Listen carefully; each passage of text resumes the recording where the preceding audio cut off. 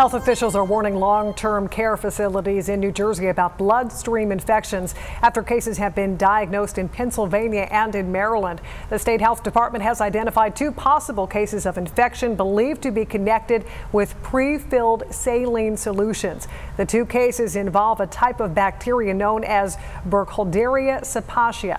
The bacteria is resistant to common antibiotics, and individuals with weak immune systems or chronic lung disease may be more vulnerable to infection. Long-term care facilities that received the product on September 30th have been told to avoid using it until further notice.